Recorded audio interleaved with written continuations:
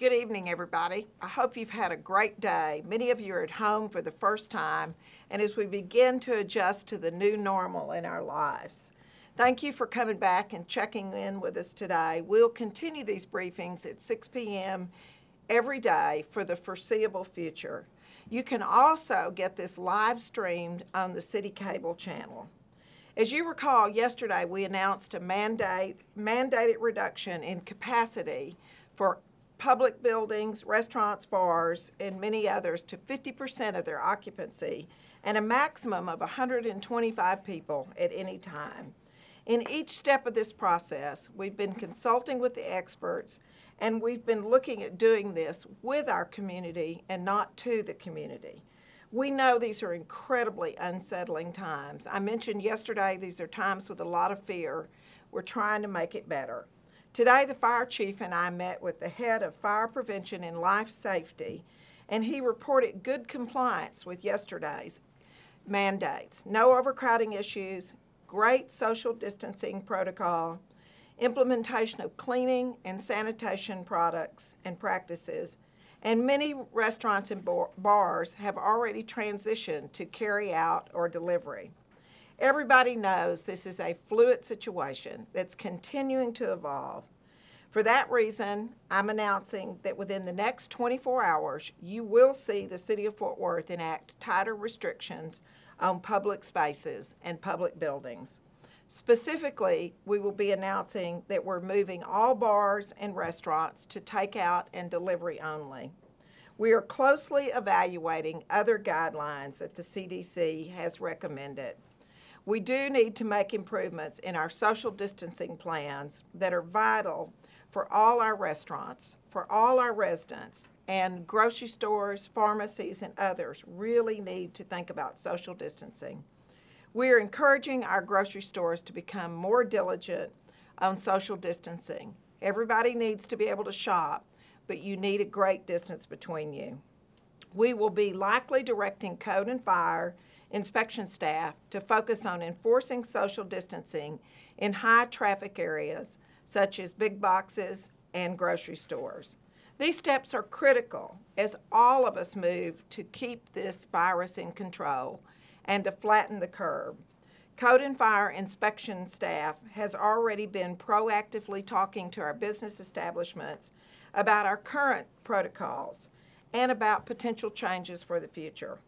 Fortunately, many Fort Worth businesses and residents have made voluntary and significant changes in their daily life. You are practicing social distancing.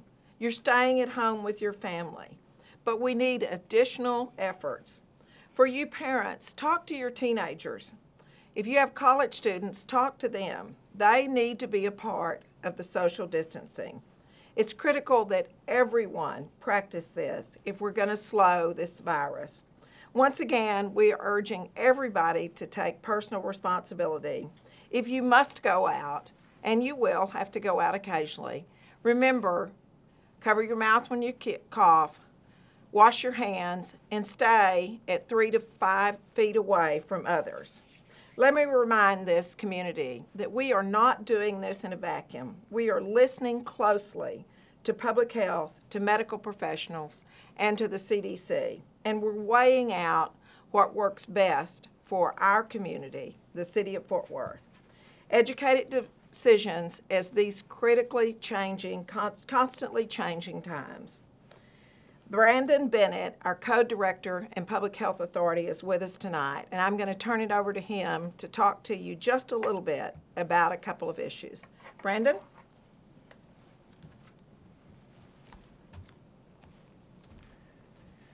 Good evening. I want to assure the public that there are a number of efforts that have been occurring both in the public and behind the scenes, particularly with our restaurant and our bars. And so we knew a week ago that our places of public gathering, particularly restaurants and bars, were some of the more high-risk areas. And so we started providing helpful information, providing some guidance You saw that from the national level and the regional level that we started saying you need to start bringing your numbers down, start helping with social distancing. And then over the past few days, you've seen a number of declarations that have come out both from the county and from the city forcing those numbers, gathering numbers to be even lower. And one of the things we saw today, very concerning, is our restaurateurs have done a really good job. Working with them, we've been able to work through the health laws to where they can now provide healthy food as a delivery, as a takeout, as a curbside delivery, and those type of things. And then we're seeing the restaurants that have fewer patrons in them. One is the public has done a better job of social distancing, and then others, the restaurants have done a better job with controlling the amount of people inside the restaurant. But what we're seeing is now a lot of people that are going to the malls and hanging out at shopping centers, people that are going to grocery stores in masses and not practicing good social distancing. And so we wanted to make sure tonight that everybody understood that there was nothing magic about bars and restaurants, and if we shut them down, all of a sudden everything's okay.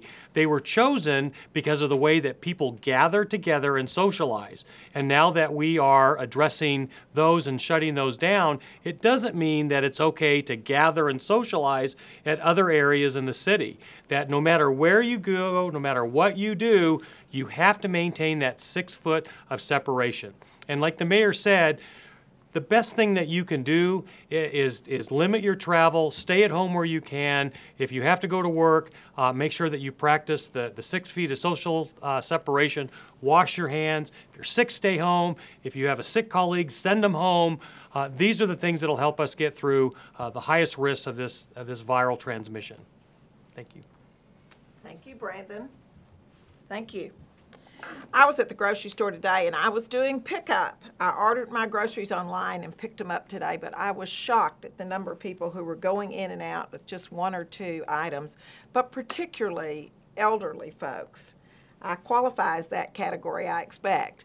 But I'm talking about people who didn't need to be out. If you've got a neighbor or a loved one that you know is going to have to go to the grocery store, offer to go for them. Particularly, offer to order them if they're not internet savvy.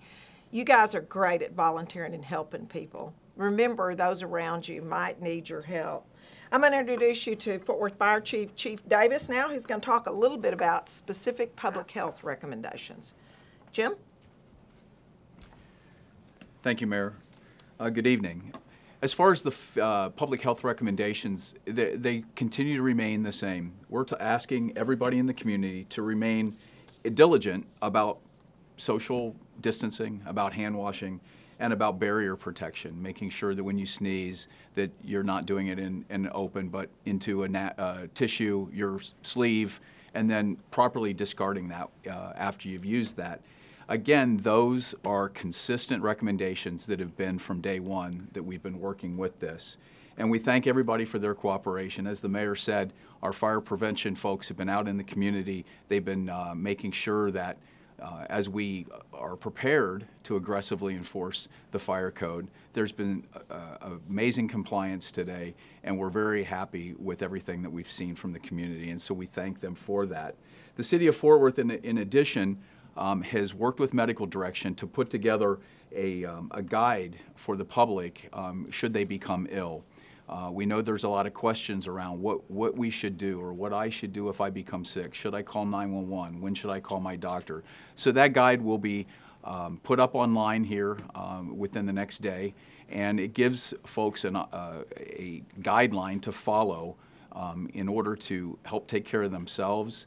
A couple things about it that I would really like to point out is if you feel you need assistance to call 911, please make sure that you do so. We're not asking you not to call 911, but what we are reminding you that as an abundance of caution, we are slowing down the process about making sure that we're asking the proper questions to make sure we get you the right response. And it might seem a little frustrating to some that we're asking too many questions.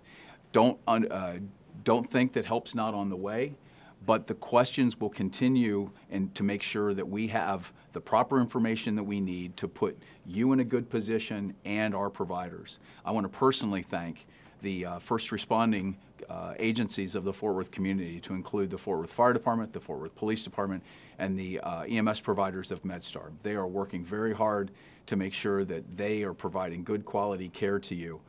But as this situation continues to unfold, you need to understand that there is a possibility that you will see EMS providers that are dressed fully in protective equipment, to include gowns, masks, and gloves. And whether or not you feel that it's needed, we're going to take that precaution to protect us and to protect you as the resident of our community. It's also a possibility that you will not be transported to the hospital. Just calling 911 for an ambulance ride does not necessarily mean that you'll be transported as this continues to develop. And you'll be able to find all that information on how you take care of yourself online here through this document. So again, I want to thank everybody for their cooperation with the Fort Worth Fire Department, and we are continuing to stand with the other departments within the city to provide a good quality service in this time of need, and we are dedicated to making sure that you are taken care of in a safe and effective manner. So Mayor, thank you. Thank you. Thank you, Chief Davis. You do need to know that our first responders, fire, police, and then our code department too, are working really hard. If you see one, thank them for what they're doing. The hours they're putting in are amazing. I happen to have with me today Dr. Tim Martin, who's our veterinarian at our animal shelter. Dr. Martin, the questions come up several times today. What about my pets? And I got to thinking about that. I have 2 dogs and a cat, Bear, Molly, and Sophie. And what would happen if I were homesick with COVID-19? Can my pets catch it? Well, Bear, Molly, and Sophie are going to be just fine, Mayor. And all of the rest of our 4-legged furry friends are going to be just fine as well. The one thing that I can say with absolute certainty is there is no evidence that pets can either get sick from this virus or transmit it to people. So we should all just embrace our pets. If you do find, the other thing I can say is if you find yourself home during this time of social isolation, that we're making it super easy at the city shelter to adopt and foster dogs and cats that can you can love them and they'll give that love right back to you.